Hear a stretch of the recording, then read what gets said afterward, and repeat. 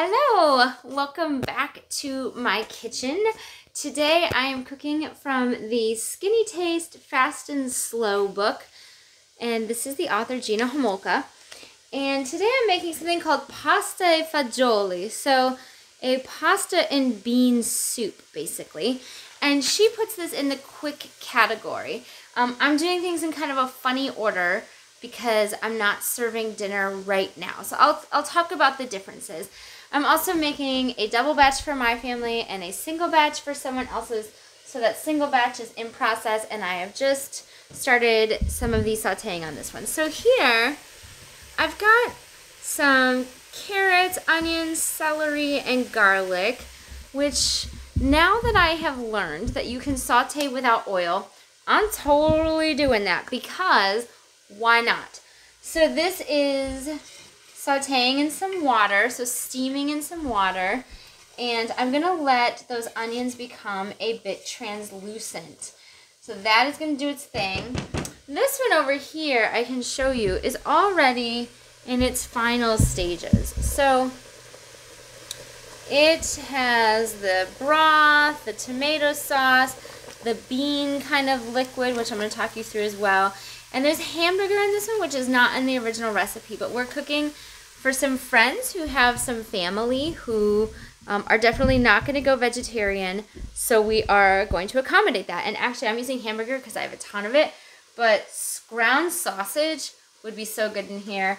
Chicken sausage, probably chicken thighs.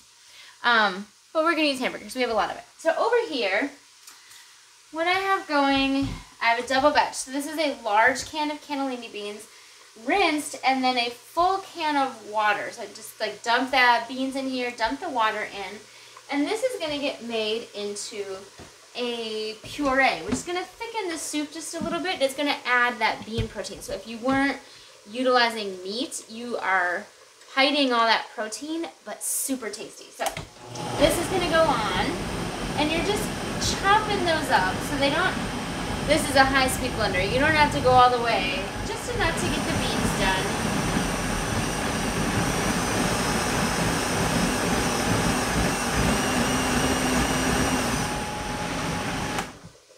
And then that's ready to go. I can also, while I'm waiting for that saute to happen, it's 3.5 cups of broth. So I think that's right. Is that right? Yeah. So for me, that's going to be 7 cups of broth. So I can at least prep a little bit of the water that I'm going to need. Also, so later on when we go ahead and serve, it's some chopped basil on top. You can also put the basil in while you're cooking, but I've actually used a dry basil for the cooking. I'm just going to put the chopped basil on top. And also some fresh Parmesan for serving. So I grated this myself, and she calls for putting a Parmesan rind in the base while you're kind of getting at it already. I never have a Parmesan rind, so I will just put a little bit of Parmesan. She also suggests you take that rind out before you eat, so I won't have to do that. So that is there. And this one, like I said, is pretty much done, so I want to keep a good eye on it. I was just letting those flavors meld a little bit. When you do this, so it calls for finely chopped vegetables. And so I really did go ahead and take the time to dice all my veggies.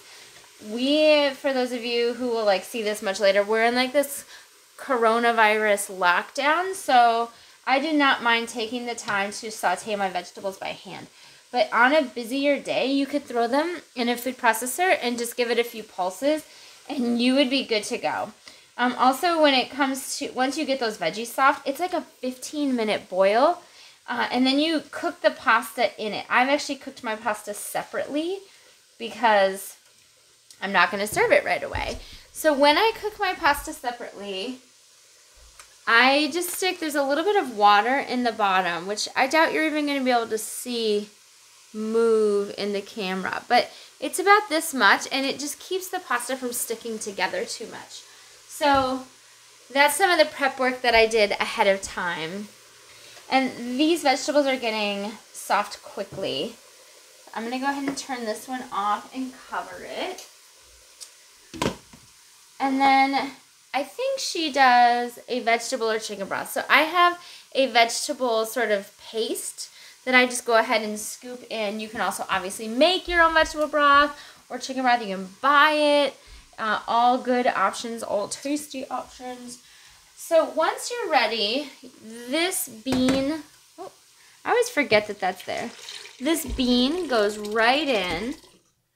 And that's going to, again, give you this thicker aspect to your sauce. And then this is tomato sauce.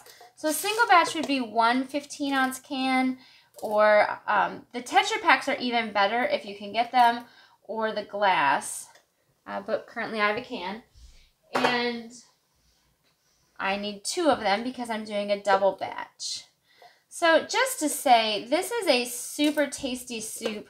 Every time I serve it, you know, I have little ones that don't really like beans. At the time that Gina had made this cookbook, she additionally had children that really struggled with beans.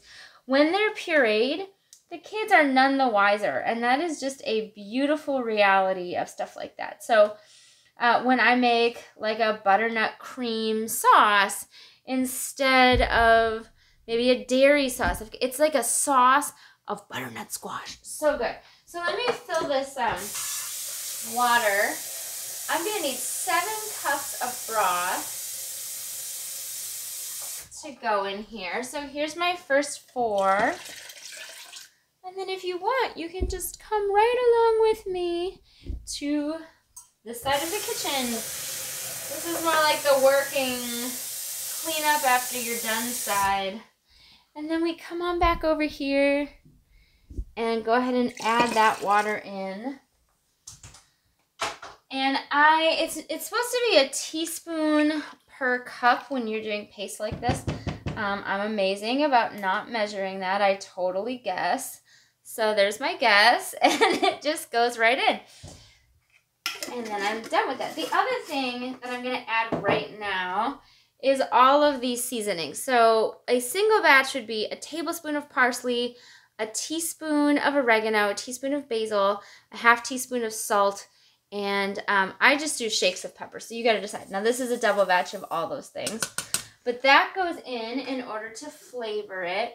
And then like I said, I don't have a Parmesan rind. I'm just going to add a wee bit of Parmesan in order to flavor that broth.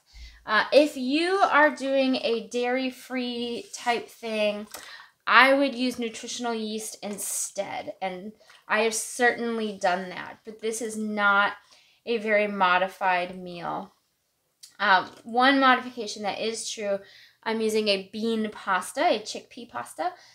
I have a gluten intolerance, so the little pastas that you saw in the picture, it's so hard to find that in a gluten-free version, so I often just get whatever is on hand at the store and we move along. But what's going to happen is I'm going to allow this to come up to a little bit of a boil. I'm going to let it boil for 15 minutes. I'll add my hamburger in. I'll give it another 5 minutes of boiling. And that's sort of where this one stood. And then when I bring this over to my friends, right, I'll actually end up just putting it in a couple of glass jars, and I'll bring the pasta separately. Because if you put the pasta in and you're not ready to eat, it's just going to go ahead and seep, like take all that juice from your soup. And you don't really want that. Where did I put my spatula? Here it is. So this is nice and thick, which when you first start letting it boil, it's not going to look that thick. And you're going to think, oh my gosh, I just have like this yucky, non-great broth. But it's going to thicken up. Don't even worry about it. And especially like if you consider that you're going to go ahead and add that pasta if you're going to cook right away. But this one is not that thick yet, and so that can give you a little bit of a fright. But don't be afraid. It's going to thicken for you and be a really nice consistency. So that is a little bit about the pasta e fagioli. I hope that you enjoy it. Certainly there are so many ways that you could change it up. You could leave a few beans whole. Like I said, you can add the meats. If you want to go dairy-free, you can do the nutritional yeast. You can do the fresh basil when you're cooking. That would be like its own fun thing to do. So lots of little modifications that you can do to make it fun. But it's not a lot of vegetables, I should tell you. I showed you the saute. One batch would be a stalk of celery, 1 carrot, and a half of an onion. So and 3 cloves of garlic, right? So it's easy enough when you're doing a single batch. I just did a triple batch. It takes a little bit more effort, but super fast. And if you stick it in the food processor and give it a few pulses, even faster. But if you are kind of OCD about the way your food looks, or you've just got some extra time on your hands, or it's like the one thing you can control in your life because you're on lockdown, then you can do it this other way and cut it up by hand. Anyways, enjoy it, and I'll talk to you later. Bye-bye.